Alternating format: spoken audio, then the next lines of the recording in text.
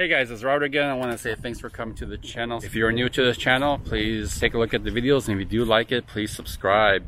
Things I talk about here are DIYs, product reviews, family vlogs, and I talk about cars and trucks, especially this truck behind me, which is my 2017 Toyota Tacoma, which I have coined Hardshell Taco. And that's what I'll be talking about today. I've had people ask me about which tires and wheels that I've gotten on this truck, and the current wheels and tires are a Volk Racing TE37X in 16x8 -20 offset. So that's going to add a little bit of a poke on my wheels. Let me flip it around here. These tires here are 285/75 16s. They are basically a 33-inch tire. I've had them for about a year now. I'll link my video that I talked about why I changed tires and wheels, etc., so you can get more information about it. But I want to give an update. I just rotated these tires.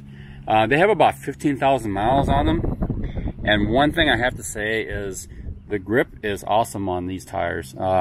They really hold up well in dry and wet surfaces.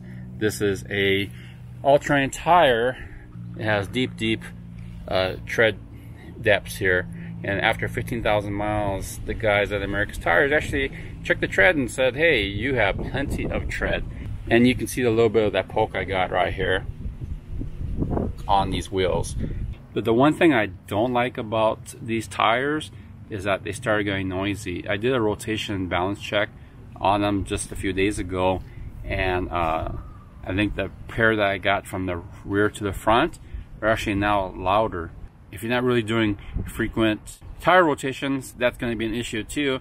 And I think the last rotation before this one might have been a little bit long, maybe 7,500 miles. So the tire guys didn't say anything about unusual wear on my tires, and I don't see any unusual wear as well. So I think it's just the nature of the beast that these tires get a little bit loud. I mean, they're not painfully loud. If I play music, I don't really notice it. So in the end, if you're looking for a performance tire, these are really top-notch tires. I really am impressed with the performance. Again, dry, wet, hit snow a little bit of ice, but from other people's reviews, they do say that it actually performs really good on those things, and those are people driving on the East Coast. But again, I actually even talked to somebody I knew that has these same tires, and they mentioned it is noisy as well, but they've been diligent with rotation. So is this the nature of the beast on these tires? They do get noisy. If you don't care about noise but looking for performance at a decent price, these are the ones to get. I will, however, am going to be shopping again and trying out other tires. Why? Because that's what I do. I try other things. So again, stay tuned for that update hopefully this year. And if you have any questions or comments, post below. Peace out, guys.